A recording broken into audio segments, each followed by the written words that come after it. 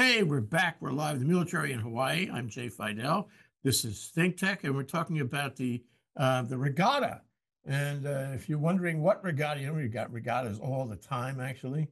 Talking about regatta, we're talking about the Na Koa Wounded Warrior Regatta with Ben Lukefahr and Paul Lequier. Welcome to the show, you guys. Thanks so So, much, Jay. Glad to be here. when is the regatta, Ben? When is it, and where is it, and what can we know about it, and how can we get our boat into it? Yeah, absolutely. The Canoe Regatta actually just occurred on the 27th of August, and it's an annual event that we've had since about 2008. I'm sure you remember Judge Ed Kubo from his time here in Hawaii, but he kind of kicked it off as an event to support wounded warriors and veterans. So we're planning on another event. This will be like year 13 outside the Haleakala Hotel. I don't have Paul. You might have the specific date, but it's in the later part of August. We've got a website that is actually live now that will link to the event, and we'll talk more about it throughout the show. But thank you, Jay. Yeah, and Paul, you're in Florida right now. What are we having a sympathetic regatta in Florida?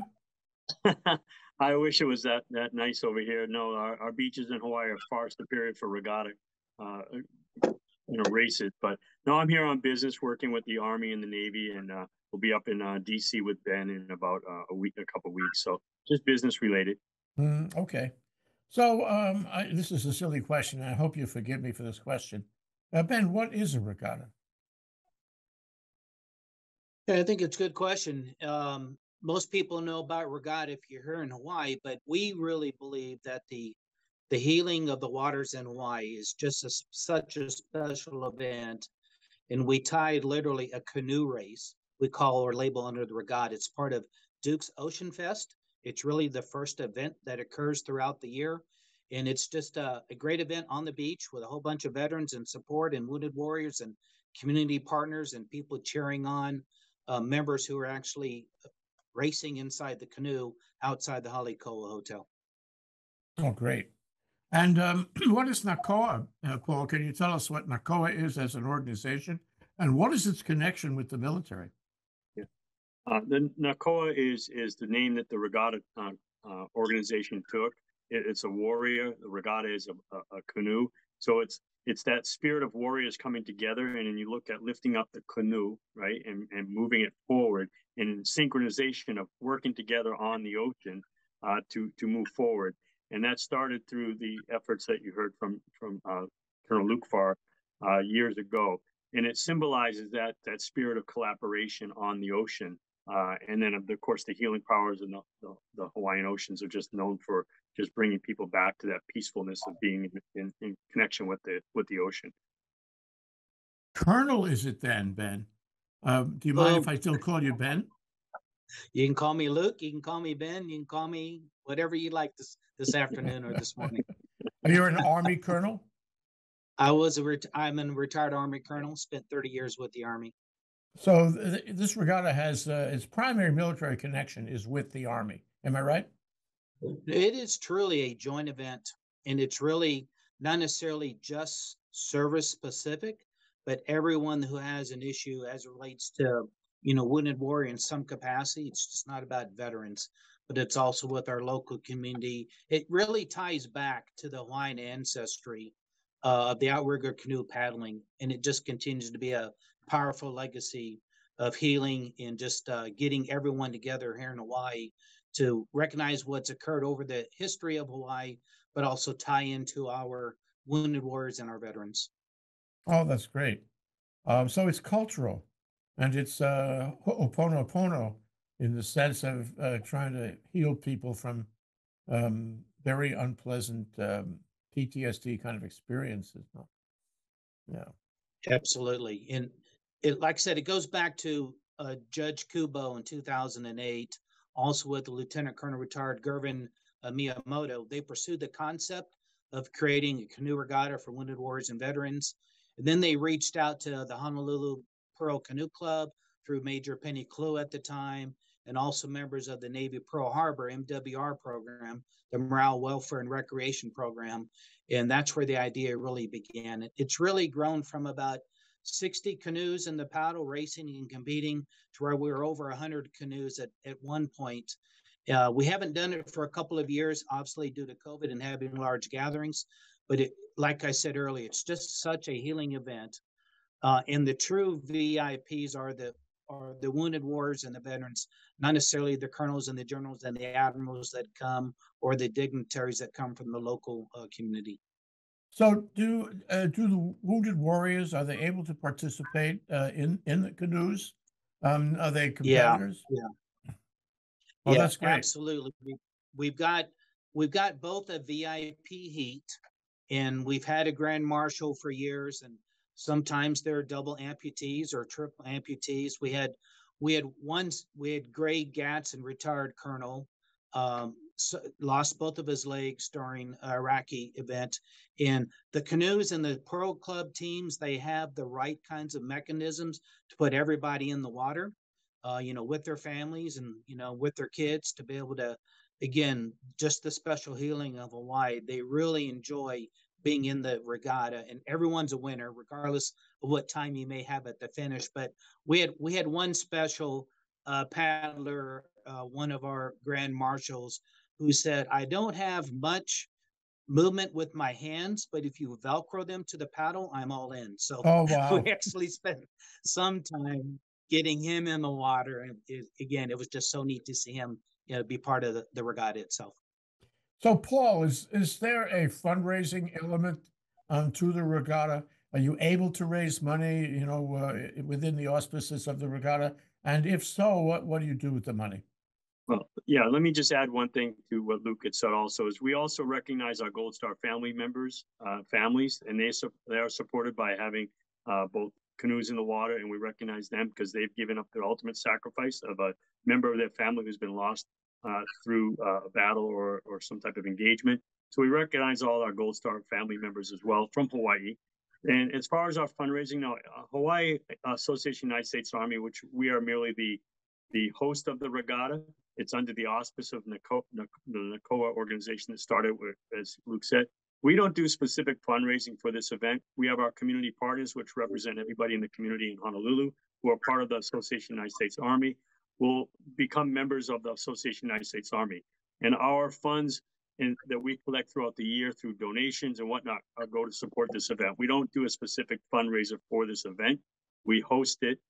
We put it on through our general operating fund, rather than making this a fundraiser, because we're not there to make money. We're there to provide the service of letting the healing powers of the water and this camaraderie of all branches of the military. We don't just look at Army, even though we're the Association United States Army. We have paddlers and contestants from all branches of service, and all family members and veterans, combat, wounded, retirees, all compete, and we go across the gamut, all of our 6 services, including the Guard and Reserve. So we don't use it as a fundraiser. We're certainly open to donations. You can link that anytime you want on your site, but we are a nonprofit. We don't go out and seek donations specifically for an event. We ask, if you want to support our military in the state of Hawaii, specifically the Army Association, and in this case, the regatta, just go ahead and make a donation. We'll make sure it gets taken care of. What about the individual people, the families, for example, the wounded? Do you have direct contact with them outside the regatta, or is it simply preparing for and organizing and executing the regatta? Ben, can you answer that? Yeah, I can. In fact, there are some great organizations that all the services have supporting Gold Star family members. And if you're not familiar with what that means, is, as Paul talked about, it's an individual who has lost either a mom or a dad or a brother or sister in some family connection in combat or in some time while their service. And in this case, up at Schofield Barracks, there's a special organization that reaches out all year long to Gold Star family members. They've got luncheons throughout the year, and even spend months ahead of time preparing for the canoe race as a healing event itself. It's just not the day of the event, but it's a full engagement throughout the year. You'll see it. We've got a couple of pictures that we can post as well, but the canoe regatta was posted on the field. It has all of the family members who had departed, who got boots laid out with the picture, and even all the kids who canoed in the regatta, even old guys like myself as a Gold Star family member. Picture of my dad was on the back of the shirt. We were just proud to be able to row in honor of them. And then we just had a huge healing event as part of the event. Do we have those pictures? We do. I sent a copy. Okay, we're in seeing an them now. email Why don't just you with- describe them for us? I see a poster. Yes, August 27th this year. It's a very, very appealing poster. Can you talk about the poster? The poster itself was just the event itself. I sent another newsletter that is just being released on the Army magazine, and it shows several pictures of the canoe itself, the groups themselves, the blessings that was occurred coming from the water, blessing the people who participated, shows a lot of the race directors, and then some activities in the water itself that talks about the event. You mentioned a moment ago that you are a wounded warrior or have a wounded warrior in your family. Can you talk about that? Yeah, I'm a son of a deceased naval officer who was lost at sea in 1962 when I was 4 years old, and I'm a proud Navy. My mom, with 4 children at the time, married another naval aviator, and who I call proudly Dad, and they raised us 5 kids. And it's again, I'm just one. I'm not really here to talk about that aspect. It's really talking about the regatta itself, but I'm just proud as well to be a Gold Star recipient as well. Yeah, really important. So, Paul, is the one in Hawaii unique? Are there other such regattas elsewhere, other such activities, such events in other states and cities, or is this the only one? That's a good question. I'm not aware of any others, Jay. That doesn't mean they're not. But as far as through the Army Association or any of the other military organizations, I'm not aware of any that are hosted in this type of format where it's getting them together and collaborating, getting them on the ocean. I'm not aware of any others. Yeah. Should there be? I mean, we have wounded warriors and Gold Star families all around the country. Yeah, Jay, and I think the events that they do is based on the uniqueness of where they are hosting the event. Like, growing up in Texas, there is a huge hunting event that the Wounded Warrior Project puts on and sponsors. The canoe regatta we had a couple years ago, we had paddlers from Great Britain, Australia, New Zealand, Canada, that Wounded Warrior Project sponsored and brought to the event. And so I just think, depending on where you live, we just chose the regatta to support wounded warriors since we're here in Hawaii.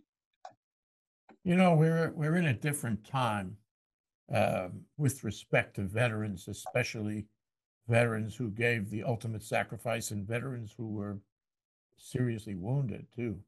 And we have to look at that as a change in the way the military works, military careers work, the relationship of the members and their families with the civilian community and the government. And it strikes me that this is part of that change. This is part of an effort to fill the gap, fill the void. Paul, do you have any thoughts along those lines? Well, yeah, and I think there's often a lot of poor publicity or bad publicity regarding what the communities are doing, whether they're taking advantage of our military, and really this is a way to bring the mission of, for example, the United States Association of United States Army is educate, inform, and connect. So we're educating our community, our civilian community. We're informing them of what is happening in our military, and we're connecting them, and that meets all 3 mission statements of our Association of United States Army in one event. I mean, it literally does all 3 of those. So that is the value of what Association of United States Army does in Hawaii and around the country. We've got 200 of such chapters around the United States in every state and across Europe and into Asia. And the mission is to educate, inform, and connect. Yeah, I wanted to just expand on that. The Associated United States Army, again, a 501c3 organization, we're about 270,000 members in 121 chapters across 9 regions. I happen to be in my volunteer capacity, the 9th region president that covers Japan, Korea, Alaska, and Hawaii. And so I'm one of 9 region presidents, again, as a volunteer individual. But really the focus of AUSA, they're really the voice of the Army, focused on our soldiers and their families and honor those who have served. And so there's a huge effort to educate Congress on the needs of the Army through the government affairs organizations that we have, a lot of job fairs, scholarship opportunities, some world-renowned publications like the Army Magazine, and then a huge sponsor of the Army Museum that just stood up in Fort Belvoir, where AOSA is the prime sponsor to make sure that the Army finally had a museum, finally have a museum. We haven't had one. We're like the last service to have a museum. So we're proud to have a museum at Fort Belvoir now. You mentioned that some of the purpose here is to educate Congress, without commenting on whether Congress is educable. The question is, stop that, Paul. The question is whether it works, whether you're able to reach Congress, because we all know that veterans could use some more funding. Are they getting more funding? And if not, what kind of funding, what kind of programs would be helpful? Not just for this regatta, but for, helping wounded warriors. And, we hear stories about homeless wounded warriors. It touches my heart every time I hear such a story. And of course, the families of decedent warriors. So what else can Congress do for your constituency? There's a large effort through what we call the Resolutions Committee that AOSA engages with Congress. And I think a big part is numbers matter. When we're over 250,000 members, we do get a voice at the table. We expect to grow that number to almost 1 million people by the end of next year, to have what's going to be brought out in October to be a member of AOSA at the basic level is literally going to be free. It will provide some opportunities, it provides some discounts, but Congress has worked very closely with the Army. The Army can't, lobby to Congress directly, but us as an association can educate Congress on the needs of the military, what kind of equipment that they need, what the families need, what the community support needs. You're talking about what we can do to support veterans, retirees. We're trying to improve military construction projects. So there's about 12 major resolutions that we fight for every year. And we've been successful on getting many of those approved through the National Defense Authorization Act.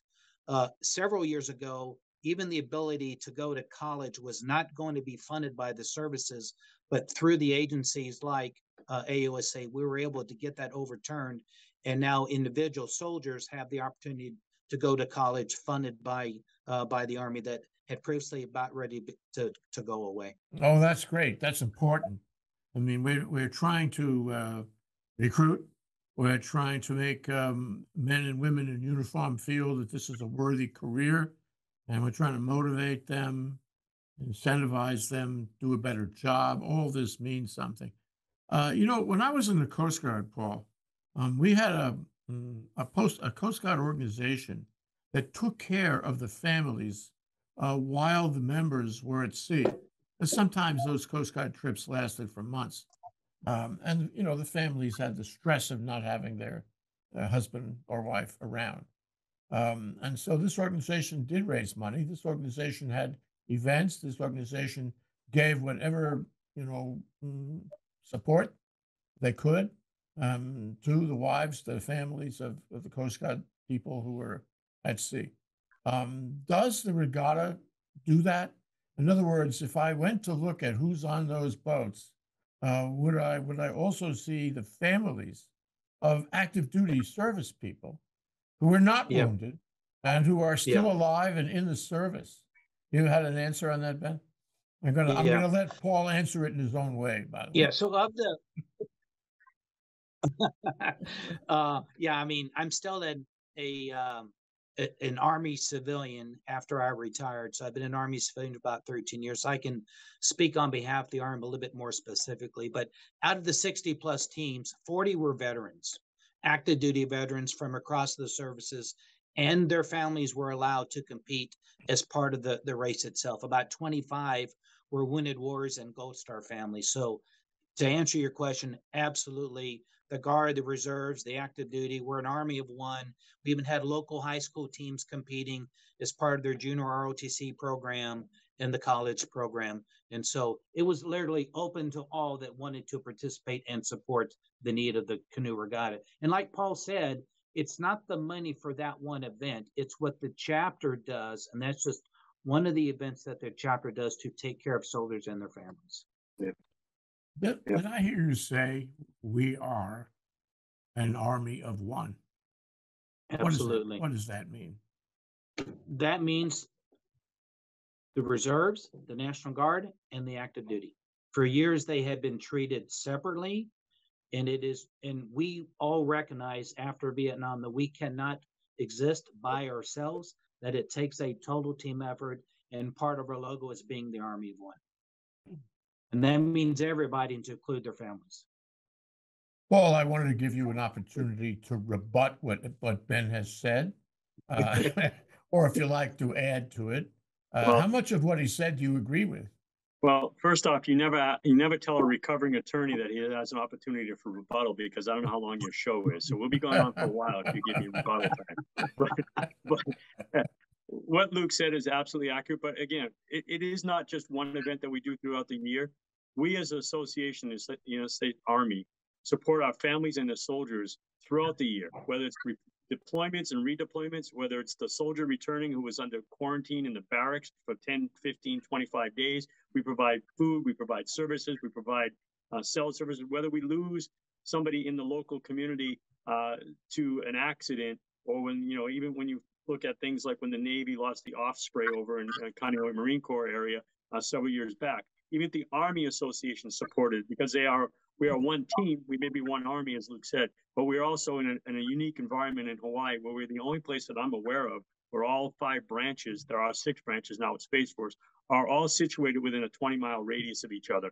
And so we have developed quite a collaboration with the Navy, the Marines, the Coast Guard, to work together to serve all of our community and all of our troops, family members throughout our year. So we take great pride in providing services that they may be lacking in some other area, whether it be that deployment or redeployment, or whether it be just a need that when we heard of a soldier or their family was somehow had a catastrophe in their life, we step in and try to fill that void.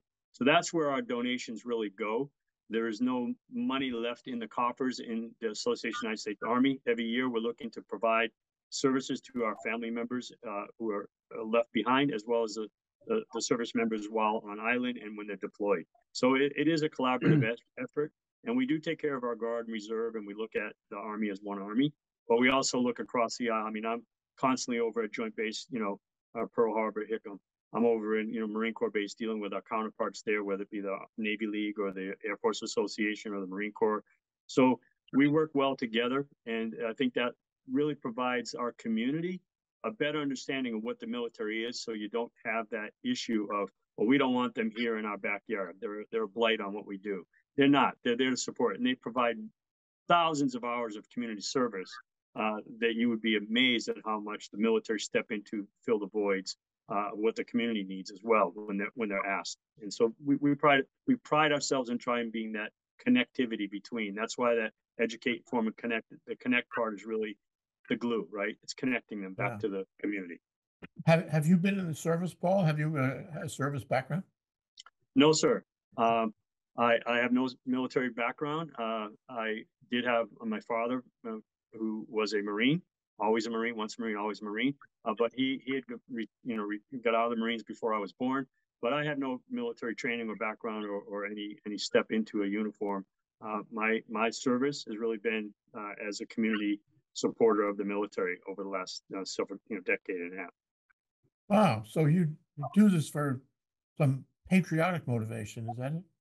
I do it for love of our country. I do it for love of the sacrifices made by the military and their family, and great pride in seeing what they do for us, and it's a way of giving back a little bit. It's not that sacrifice that they make every day, and I'm just grateful. You really touched me in your remarks. I think patriotism and service of the country and service of the military is so important. We can never, ever forget. They're willing to lay their lives down for us, and we should be appreciative to the nth degree about that. So who else is on your, your board or your committee? It's not just the two of you, is it, Paul? No, we have a board, like a lot of the nonprofit boards. We have a board of normal, president, secretary, whatnot. And we have, of course, our community members. We have several vice presidents, so things, one non-commissioned officer and soldier program. We have a young professionals, organization within it. We have family support. And so we have a board of about 23 people that attend regularly to help us push the mission forward. And then, of course, anyone who's a member of AUSA Hawaii is invited to any one of our quarterly board meetings, and can step in and fill any one of the gaps we have for volunteerism, whether it be simply showing up at a deployment or redeployment, or doing a fun run or whatever. There's plenty of opportunity in all nonprofits, and leadership is only one portion of it. The volunteerism is really what makes up our strength. And for example, at this regatta we had 140 volunteers on the beach on the day of the regatta, and it lasted just from 8 o'clock to 12 o'clock noon. And they were there from overnight, the night before, making sure the canoes were stored and protected, the tents were protected, slept overnight on the beach, on the ground, to protect that. And these were volunteers. And then they stayed throughout the whole day and made sure that everybody was marshaled to the water safely, got in the canoe safely, and that everybody was following the safety protocols and the rules of the Halekoa Hotel, which was the gracious host that we've had now for the last 10 years or more. That's wonderful. That's commitment. Yes, sir. Fabulous. Yes, so, Ben, we talk about how things change, and certainly, geopolitically, things are changing in the world today. Right now, we're not actively engaged in Iraq. We're not actively engaged in Afghanistan. But that could change any moment. Who knows what will happen in the next, few years or the next decade or two. And the military right now, there's not a lot of wounded in action people going back, or people being killed, in engagements anywhere in the world right now.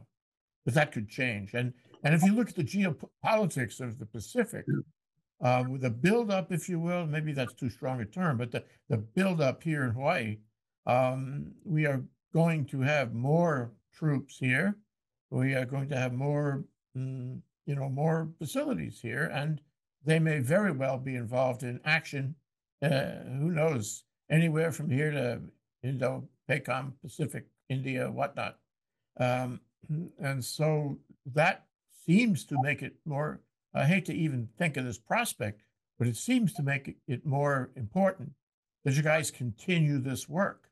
And I wonder what your thoughts are about the future of the regatta, the organization, the event, the healing that you do, in light of the real possibility that there'll be more wounded and more casualties in the years to come.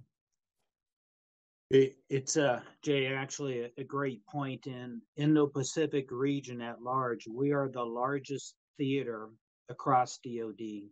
In the Army, it's the largest theater army that exists here in Hawaii, where, as Paul mentioned, all the services are located here, and we have troops deployed literally from the west coast of California all the way, south, to Korea and the Philippines, and other locations throughout the Pacific.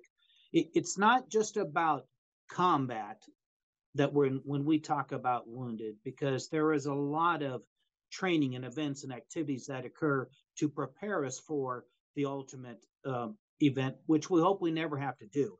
But we've got to train in peacetime as if we were going to be prepared to fight in wartime. And so we do lose service members during our training events. As Paul mentioned, the Osprey event, we lost 6 Blackhawks years ago out on the North Shore doing some night training. But also we have this now challenge with suicide ideations, and those things are going on where they are affected, both their individual family members as well as the service members themselves, and even their children. And so they're also part of our focus. It's not just about combat, but it's just about taking care of the individual. So then when we do need them, they're prepared and their mind is free and set to do what they're being trained to do, and that's to fight and win our nation's wars. Yeah, right. So it's the incentivization. It's that notion of one army. It's that notion of coming together. It's the notion of having an abiding patriotism. Just because you're in the service doesn't mean you're patriotic. That's right. We have to make that happen. Yeah. So the Military Affairs Council in the Chamber of Commerce. What is your connection with them? Were they Yeah, involved at the founding in 2014 or what? yeah, they are not part of specifically the regatta itself, even though we have had members of the Military Affairs Council community partners sponsor and support. We are a member of the MAC as the Hawaii chapter of AUSA, and as part of the chamber itself, and our organization as part of the chamber. So it's like we support each other, and so they are a great source to communicate to the community the needs of the services. We're going through a huge effort as it relates to training land acquisition. All of the services, lands, leases that we have all expire in 2029. And we need everyone's help and support to ensure that we retain the lands that we need to ensure that we can conduct the training that's required. And the biggest, obviously, is out at Puakula training area on the Big Island, or on the island of Hawaii. We need to retain that land to be able to fire the types of weapon systems that we have in our entire arsenal. So the MAC's involved, the local Native Hawaiian communities are involved. You have many town hall sessions with the local community to get them to be part of the efforts to ensure they understand how we support them, but more importantly, how they support us as well. Mm-hmm. Did you know, Paul, that Na Koa is the 100th most popular name in Hawaii, and that it applies to both women and men? And for that matter, it is often used on the mainland. So you picked a very popular name. I want to ask you guys to provide takeaways for our viewers. If there's one thought that you would like to leave with them about this program, the regatta, and the organization and its relevance and mission, could you tell them what you feel that might be, so that hopefully they will remember, remember what we have discussed today. Paul, you first. Yeah, thank you, sir. I think the mission that we have as AUSA, even with the regatta, is simply those three things that I keep coming back to: help us to educate, inform, and connect people you may know in the community. And the way you can do that is get involved with AUSA Hawaii. You go to ausa.org, find the Hawaii chapter, go to ausa.org/Hawaii. Go just Google, Na Koa Regatta, and you can make a donation, of course. But more importantly than your dollars, I think it's your time and your talents, right? If you can bring your time, your volunteerism, your talent, whatever that talent might be, because we're not, able to cover all aspects of what is needed throughout our military and our families. Bring your time and your talent and your treasures, whatever that treasure could be. It could be an in-kind donation. It could be an actual cash donation. But if you bring those three things to the table, we will swell beyond belief of this organization. And you'll be blessed beyond you could even imagine by bringing that to the table. Bring your time, bring the things that you're good at. And Ben, your thoughts that you want to leave with people. What would you like them to remember about this event, the regatta, the effort of the military to put it together, the people who are involved? And can I bring my boat down? Can I enter my boat in the regatta? I think the short answer is we can work around anything, but we can definitely get you in a canoe next year. So we'll make sure that you're invited, be part of the event. And I think, just to add what Paul said, we're all volunteers, and we can't do it without support of the volunteers. But more importantly, our community partners and businesses and industry who helps provide the funds so we are allowed to do something to take care of our soldiers and their family members. And a lot of it's hard to say no. Can you support Wounded Warriors? For someone to tell me no, I would have a hard time with that. However, it is a team sport. But like Paul said, just the event we had at Red Hill, we provided donations to the MWR organization, funds of about $10,000 that we gave as a chapter to make sure that the families who were displaced from December to April had food vouchers, had their transportation needs that they needed until they were, ready to go back in April back to Red Hill. But I would say everyone has a passion. If there's something that is unique to them that they would like to do to support the chapter, we can create any vice president title that we want to. We've got one individual who does nothing but support ROTCs at the high school and college level. That's all he wants to do. And so we just let him do it. Years ago, Matt McCarville helped us with the Wounded Warrior Canoe Regatta. He said, "Hey, I'm here. I just moved from New Jersey. What can I do to help? I've got a passion for Wounded Warriors." And I said, "Great. You're now our vice president for Wounded Warrior program." So he kind of kickstarted the Renew Regatta, or the Canoe Regatta for the Hawaii chapter. And it is where it is today because of the initial efforts of Paul and Penny and Matt and others to make that a great event. So I think your imagination is your only limitation. And we just enjoy everyone's support. And we just get excited when we do events. Come out to the cornhole tournament. It was a great event that we had, over on Soldiers Field over here at Schofield Barracks. Soldiers love to play cornhole. So do we. So again, someone came up with that idea. It was a great event. It was a membership opportunity to grow new members and to get the community involved with the leaders of our Army and just meet and greet great family members and individual soldiers. So put a soldier in front of a camera, you'll hear a great story, as opposed to from an old fart like me who, retired in 2010. But I still have a passion for soldiers. My kids are all serving in military in some capacity, but we're excited to just get involved as a local chapter or be part of a local community. And if you're a business owner and you want a place to help reach and support soldiers and their families, we're all about helping each other to support ourselves.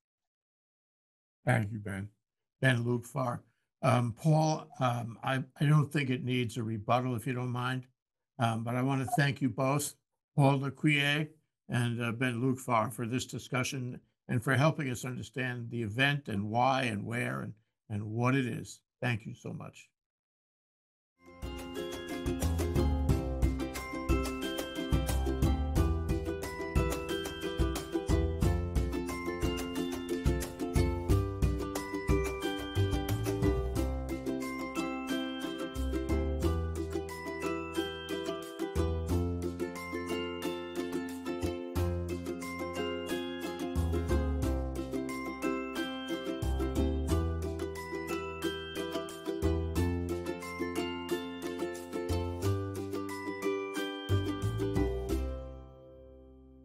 Thank you so much for watching ThinkTech Hawaii. If you like what we do, please like us and click the subscribe button on YouTube and the follow button on Vimeo. You can also follow us on Facebook, Instagram, Twitter, and LinkedIn, and donate to us at thinktechhawaii.com. Mahalo.